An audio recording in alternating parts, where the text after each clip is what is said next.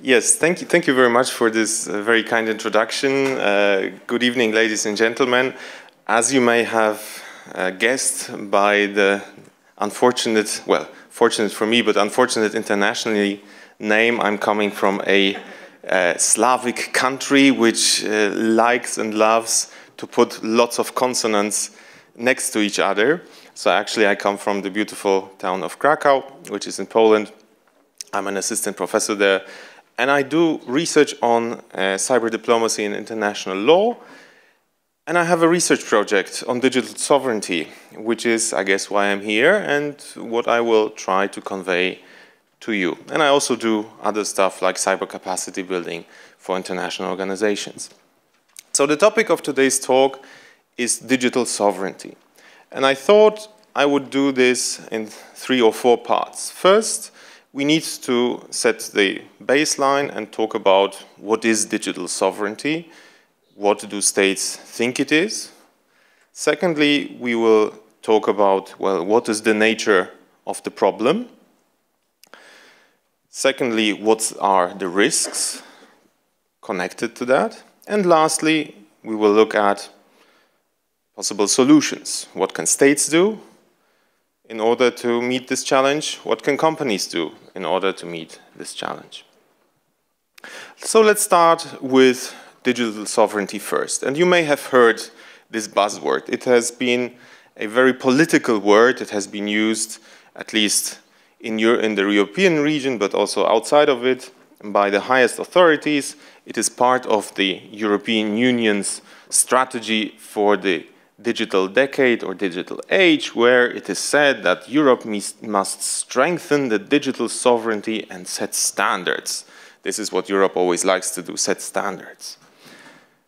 And of course, you know, the commissioners also speak of digital sovereignty being central to European strategic autonomy. So 2 buzzwords that politicians love to use, digital sovereignty, strategic autonomy. But it is not only the Europeans.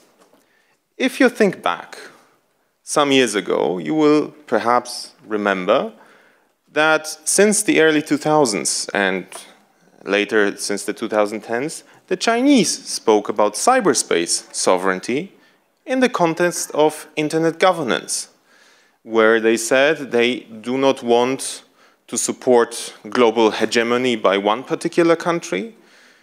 They would like for internet governance not to be a US-dominated multi-stakeholder process, but rather an international process under the International Telecommunications Union. You may have noticed that Russia also speaks about sovereignty in the context of the internet. In 2019, they promulgated a law on the sovereign internet, where Russia has prepared to route all its vital communications through nodes and servers completely within Russia, so as to be independent from the outside internet in case of espionage or in case of outside malicious interference.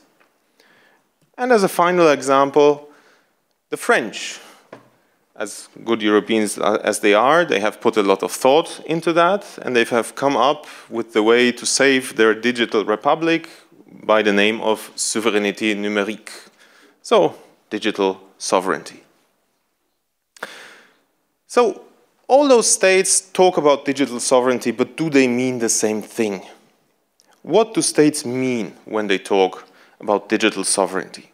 And if you take a look at the laws and documents and policies, you will see that digital sovereignty does not denote one thing.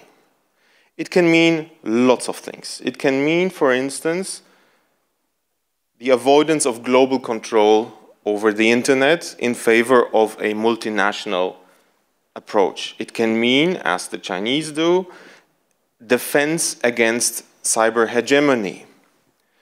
But if you look into the interests of other states, you can also see that digital sovereignty can have its form of data sovereignty, which means the protection of data, be it personal data or business data, against access to it by foreign law enforcement.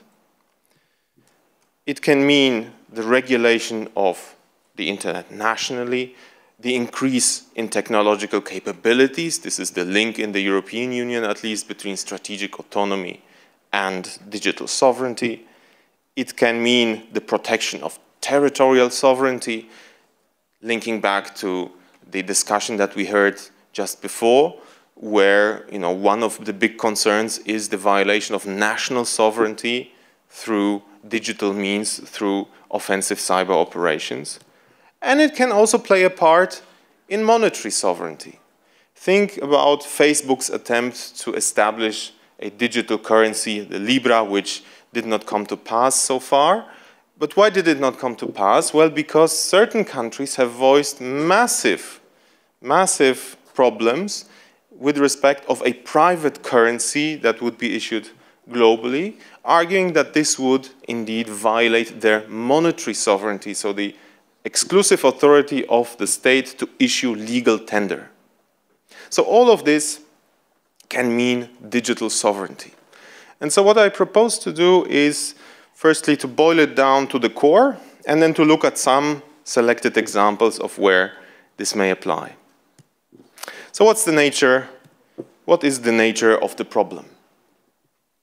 Well, the nature of the problem is, first, that cyberspace, as it is designed, is borderless, and therefore it has blurred the clear lines of state authority.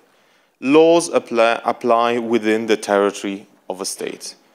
Treaties apply to the territory of a state. However, what do you do in an environment that does not recognize traditional physical borders?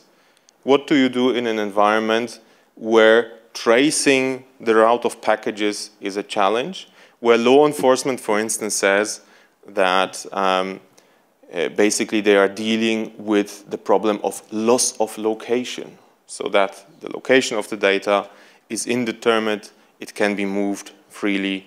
What can we do about that? The second part of the problem is that due to the borderless nature of cyberspace, technologically dominant states, so states that have companies registered there which have, advanced technological capacities, can also exercise regulatory and enforcement authority across borders. What does it mean? Well, it means that if you have big, and we will talk about the example of cloud service providers, if you have big cloud service providers that are registered in your country, you can issue laws forcing those cloud service providers to grant you access to the data not only located within Japan, but also potentially located all across the world. Or you can try to enforce. If the data, for instance, is stored in a server within the European Union, you can nevertheless force the cloud service provider to apply your own law in order to hand over this data, in order to delete this data, and so forth. So if you are a technologically dominant state, life is good, right? Your influence grows beyond your borders, beyond the traditional capacities that the concept of sovereignty gives us.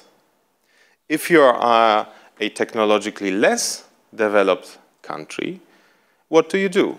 And a month ago, I was doing cyber capacity building in Laos and Cambodia. And of course, you have not heard about big cloud service providers coming from those countries, yet at least. But they face the big challenge that they are receivers of technology from China, from the US, but also receivers of regulation from outside, simply because those cloud service providers, the digital service providers, are regulated by the laws of foreign countries. So if you are in the position of the technologically weaker state, you are dependent on services, companies, and hardware that you do not fully control by your own laws. You can try to promulgate a national law, but then the company may simply exit your market and you do not have access to this type of technology.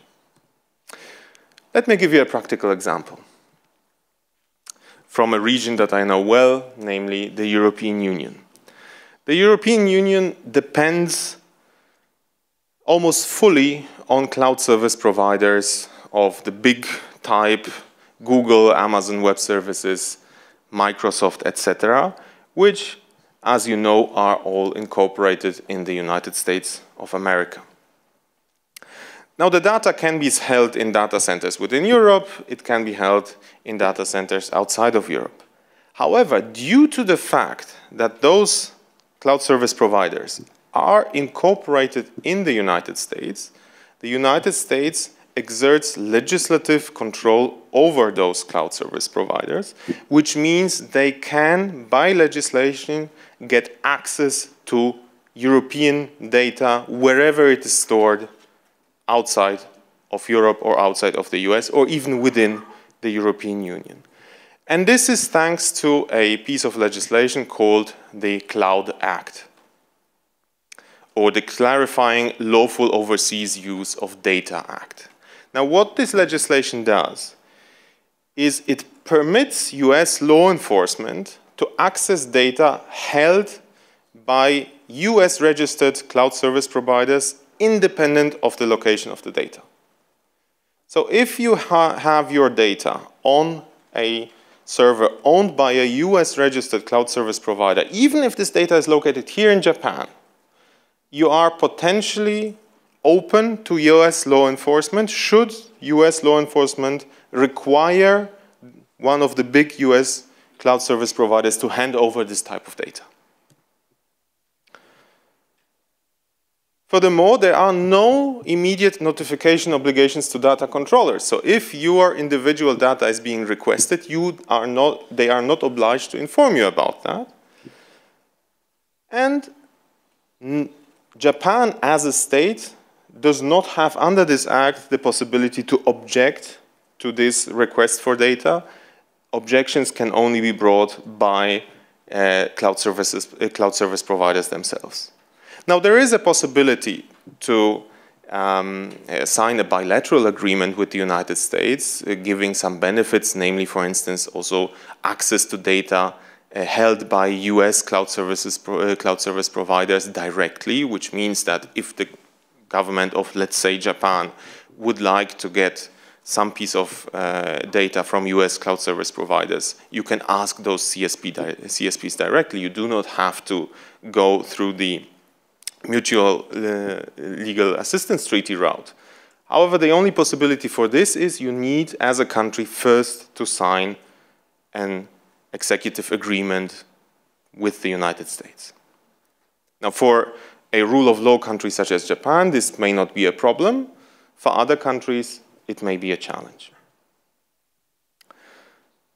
Now, to illustrate the scale of the influence that the United States gets by this, let me just give you a figure from the World Economic Forum, which says that over 92% of all data, 92% of all data, all trillions of bytes, is stored on servers owned by US-based companies.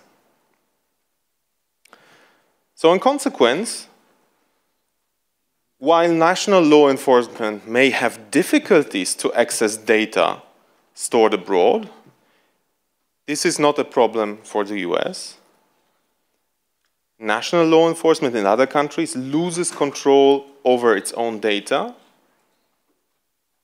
and by storing it outside, you open yourself up to the possibility, at least, of access to data by agents of other states. So the problem here is the loss of control by transferring data outside, coupled with the possibility of control by technologically dominant states. And I gave you the example of the United States, but of course, there are multiple further examples. You have, for instance, the Chinese example, which in their state security law of the People's Republic of China require, if you look at the third paragraph, at the second paragraph, which requires all states' organs, armed forces, political parties, public organizations, and enterprises to safeguard the security of the state, which means there is a duty of cooperation for the public as well as the private sector with state security in China, in terms of safeguarding the security of the state. And the problem is that, of course, in this particular law, the concept of state security is not really clearly defined. So state security is whatever the state security services of China say it is.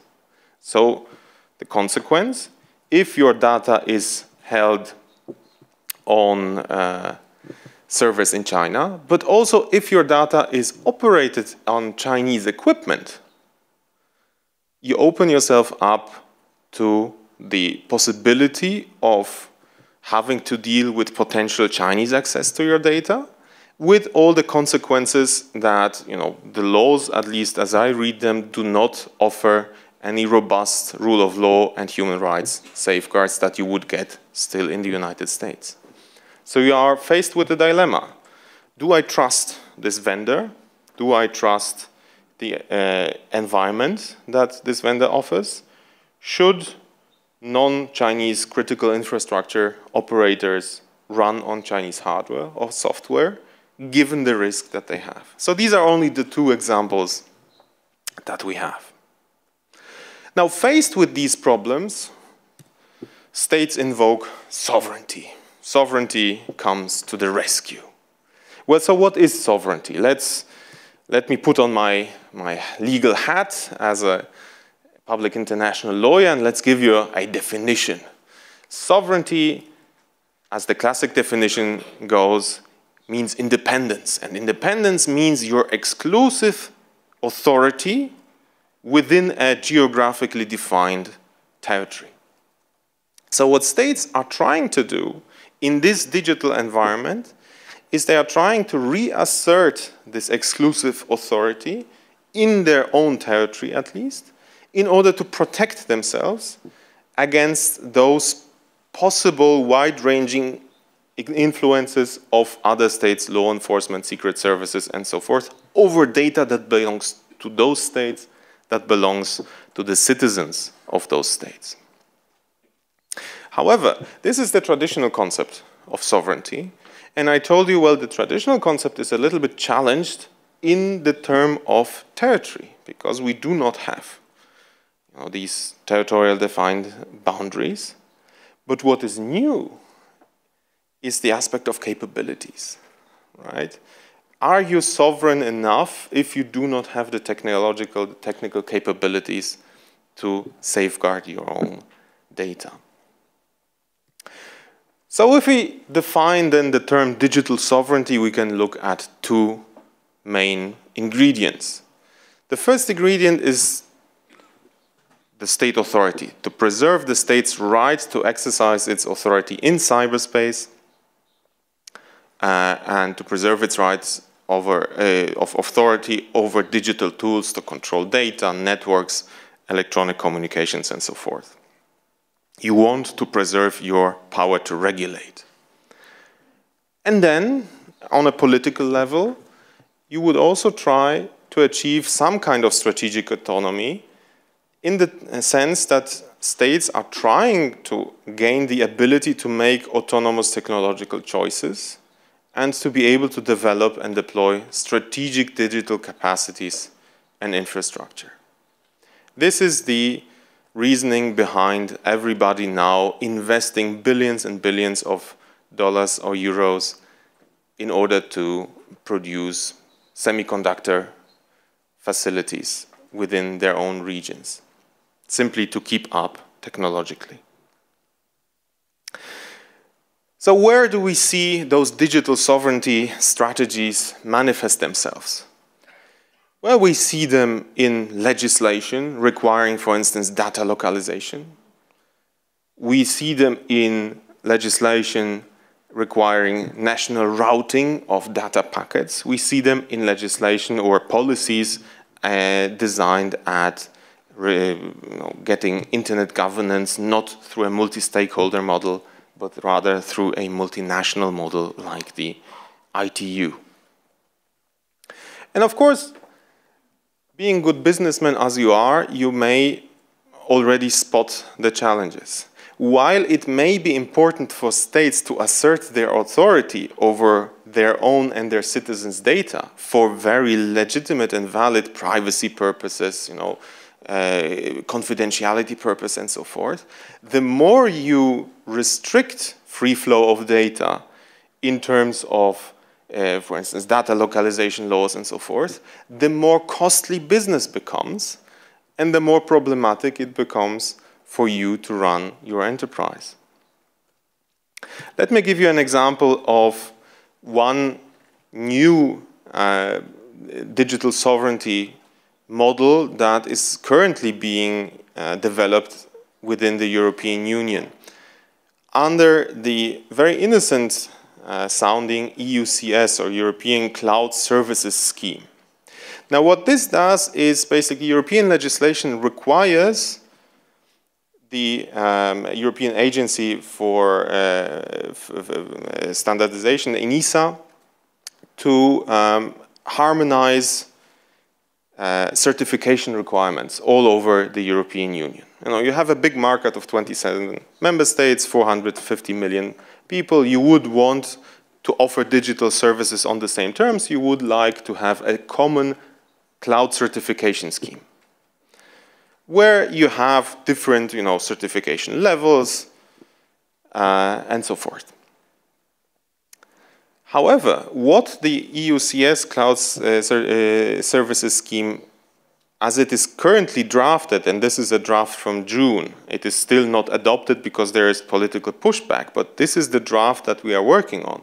What it also requires or includes is a fourth certification level, the highest certification level, which includes not only technical requirements for cybersecurity, but also includes requirements of a legal nature.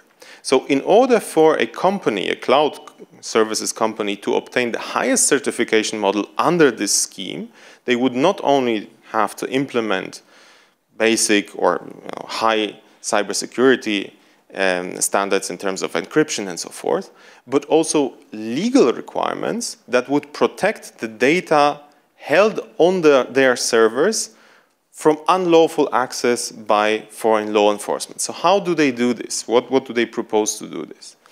Well, firstly, they propose certain technical measures. So if you are applying for the highest certification, you would need to localize your data in the European Union. You would need your cloud service to be operated and maintained within the European Union by employees located within the European Union. And you would need to implement measures that make you immune against foreign law. So for instance, contracts must be governed by EU law, not any other foreign law, US, Chinese, Japanese. And no non-EU entity may have effective control over the cloud service provider.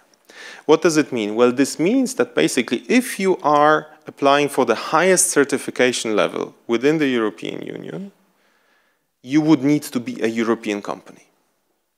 You would need, as a Japanese company, to establish a subsidiary that is not fully controlled from outside, but rather the effective control would need to be European. Now you see the business implications of this, right? It goes against free flow of data. It makes business harder, especially because, of course, if governments, through, for instance, government procurement schemes, for big projects would require the highest possible certification for you to be considered in any tender, you as a non-European company would be excluded from any type of government tender within the European Union. Now, as I said, this is still a problem. This is still under discussion. There is pushback from the more liberal-minded countries within the European Union. We will see what comes out of this. But this is an illustration of how far digital sovereignty legislation can go. So what's the risk? Well, the risk is that we would have a splintering of the world economy and world cyberspace in several technological regulatory ecosystems. There has been a report from March 2022 by CSIS talking about two technospheres, the American and the Chinese. I would add a couple more, Japanese, Indian, and so forth. But basically the risk is the world splinters into regulatory bubbles which do not communicate with each other, where business is made very difficult. And states are moving into this direction. If you look at the European Union is increasing its control, its regulatory control over infrastructure and data. It still has a limited control over the technology stack simply because the European Union is technologically behind in terms of cloud services and so forth. If you look at China, we see the full picture. We have full state control over infrastructure and full state control over the technology stack. If we take a look at Russia, well, they have also full state control over infrastructure and data through the legislation. Fortunately, the technology stack is not so advanced in the Russian Federation. So what can states do to meet this challenge? Well, let's go from problem description to potential solutions.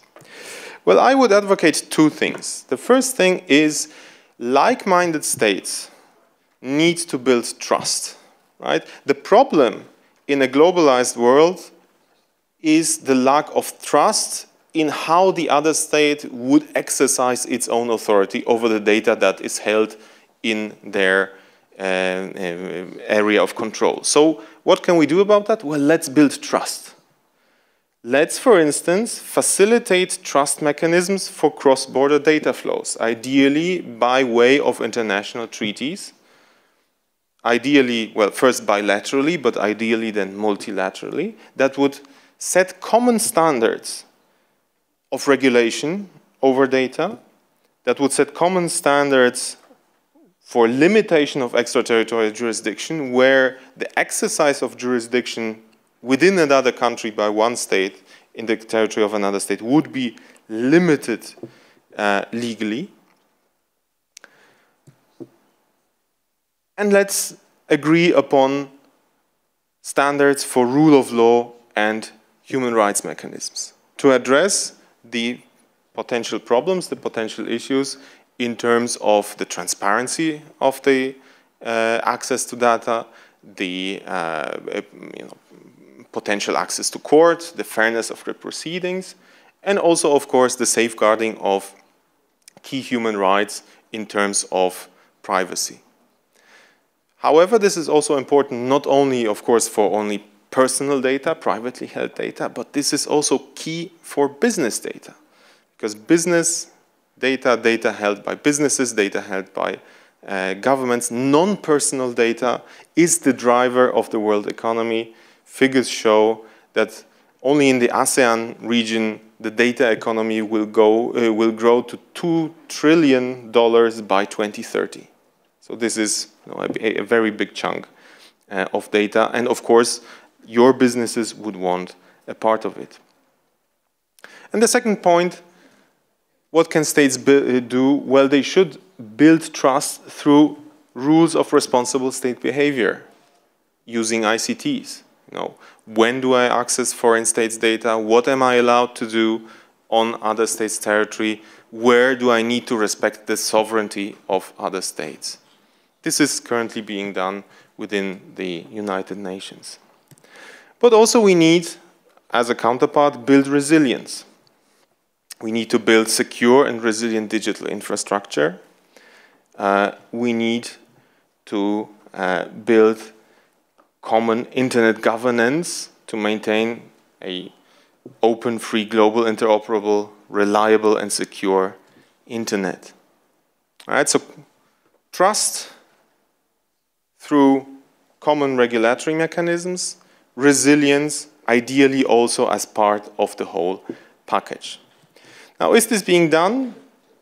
Well, let me give you some voice of hope, invoking the example of the European Union and Japan. The European Union has already in 2019 adopted an adequacy decision on Japan. This is required under the European Union GDPR regulation. If European personal data, or let me start anew, European personal data can only be transferred abroad to states that have adequate protections in terms of human rights, in terms of the right to privacy.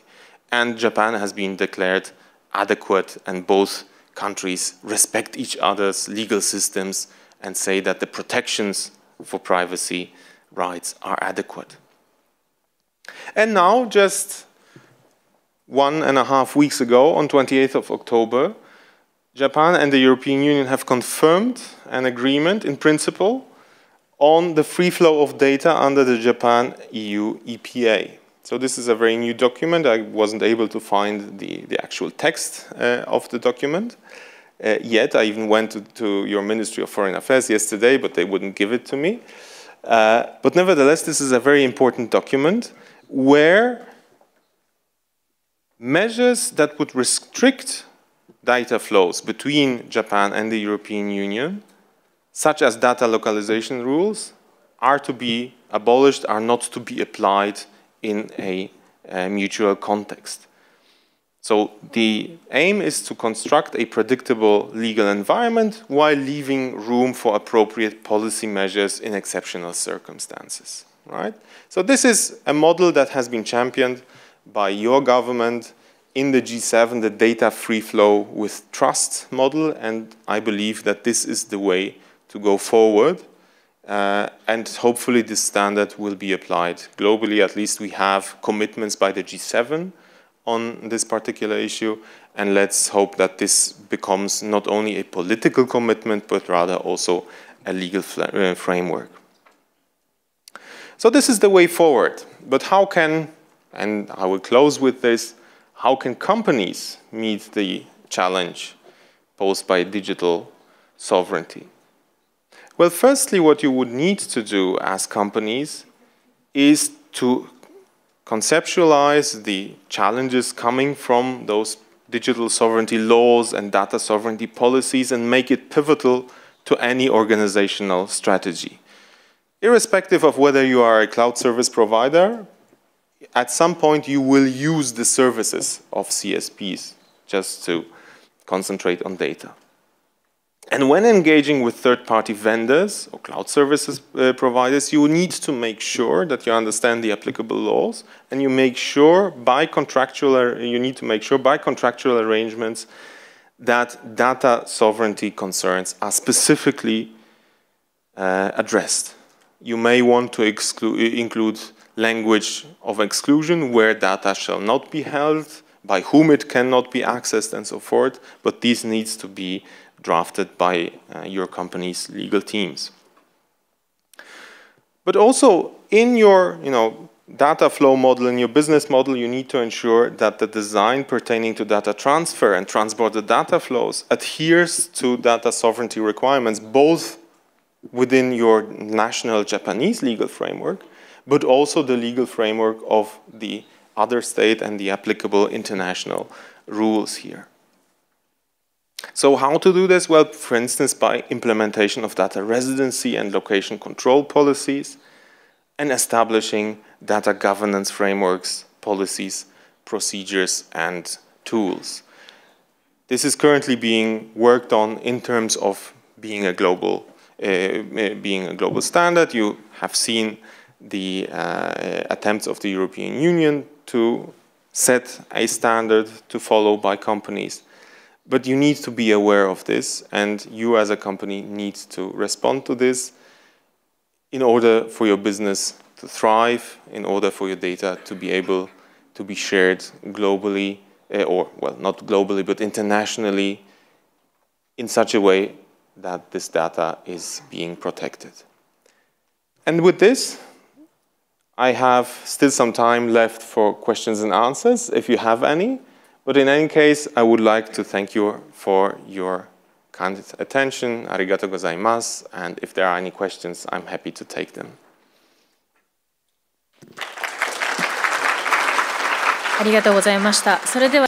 Thank you so much. Now we'd like to take questions from the floor. If you have any questions, please raise your hand. We will bring you a microphone. Your hand. Our staff will bring a microphone to you. いかがでしょうか。はい。はい。Do you setting it? Okay. My name is Iko Takahashi, a lawyer. In the previous session, we discussed when there is a packet attacking from outside the country, how will that relate to the privacy concept in Japan?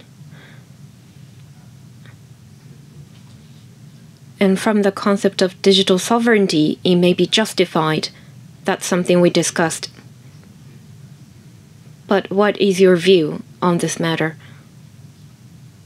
Thank you. Thank you for the question. So, in terms of outside attacks, you need to look at two different factors.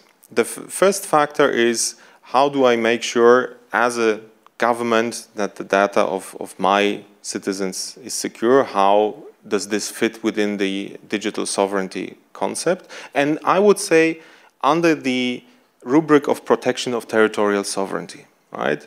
You yourself, as well as Talita-san and Nick-san, have discussed the concept of sovereignty as protecting the data held within the territory of a state from outside interference. Now, there is a different level of standards. Some states say that any penetration attempt already violates sovereignty. Other states say only when this penetration attempt is successful and it leads to certain physical consequences or impacts your government's authority or ability to exercise its sovereign functions. So there is still this problem.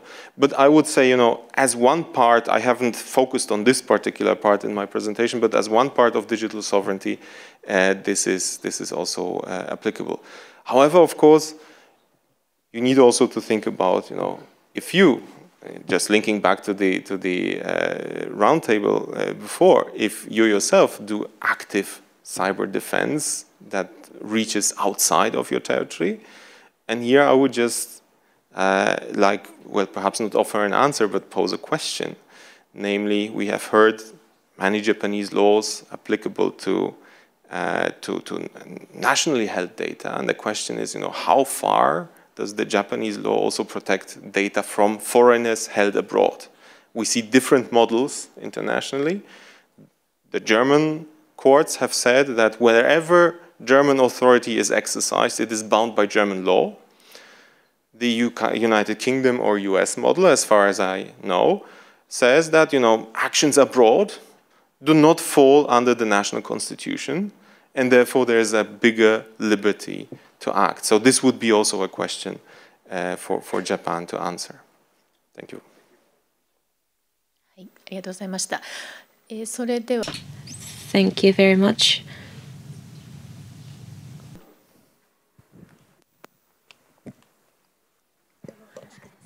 Okay, thank you for the presentation. So actually, when I hear the last question, I think of something. So, for example, if someone attack a company in Japan which is holding European nation data, so is it considered an attack to the Japan, or is it considered attack to the European nation? Now, thank you, and this is an absolutely excellent question.